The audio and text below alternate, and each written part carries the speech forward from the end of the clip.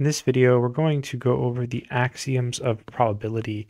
These are extremely important, and they're also very useful for proving a lot of the basic theorems surrounding probability. Let's go ahead and go through it very carefully. So suppose we have a sample space. We have a sample space, which we'll denote by capital S. So the sample space is a set of all possible outcomes of some random experiment. If S is discrete,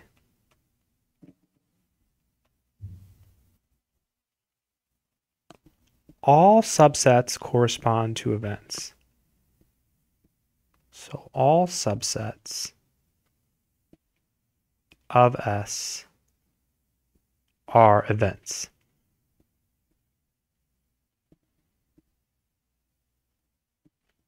If S is continuous, it's a little bit different. Only special subsets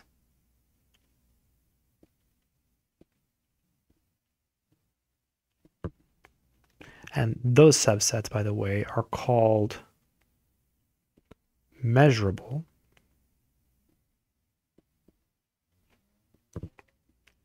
correspond to events.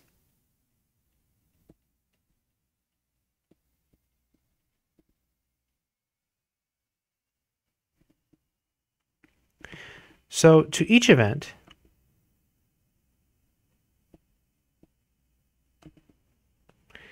in the set C of events,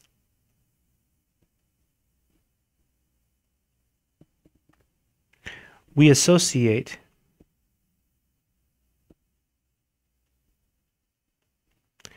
a real number, which we'll call P of A.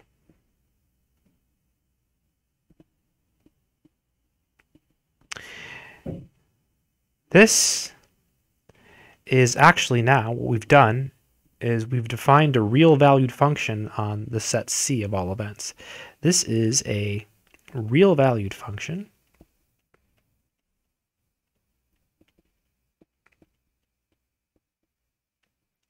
on the set C.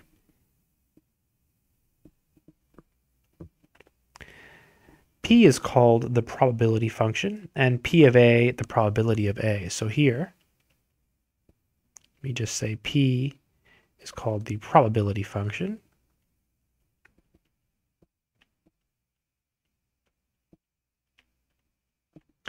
And P of A is the probability of event A. So P of A is the probability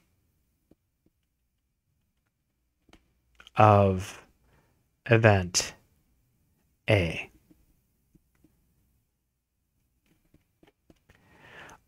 And this is assuming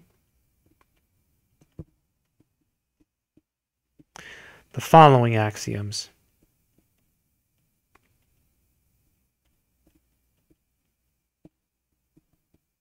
Axioms, a little bit, it's an M and an S, are satisfied. Okay, so we've finally gotten to the axiom. Just wanted to spend a little bit of time, introducing the sample space and talking about the case where, if it is continuous, then we have the set C here. It's the set of all events, and we are going to associate, a probability, right? That's what we're trying to do here. A real number, which we'll call P of A, and that'll be the probability of A. And then we're going to say P is a probability function, assuming that these things are satisfied. So we need this to work. So these things are the things that we need for a probability function. So the first one is that P of A is greater than or equal to 0 for every event A in C. Okay, so it's non-negative always. We're going to call that axiom 1. Okay, axiom 2, we're going to say that for the sure or certain event S, P of S is equal to 1, and S is in C. And the third thing we need for a probability function is that for any number of mutually exclusive sets, so for any number of mutually exclusive sets, and let's just say a sub 1, a sub 2, etc. in C, when we take the union, the probability of that union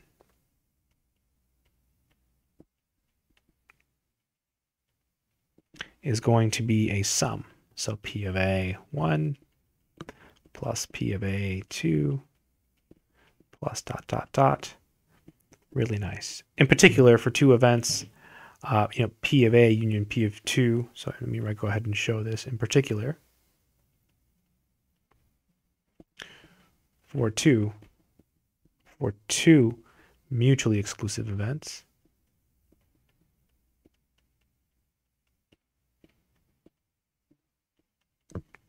say A1 and A2, we have P of A1 union A2 is equal to the sum P of A1 plus P of A2, and that will be that. So those are the axioms of probability. I just want to introduce them quickly in this video because you do need them sometimes for proof. So if you're doing introductory proofs with probability, just try to fall back on these and you should be able to figure it out. Good luck.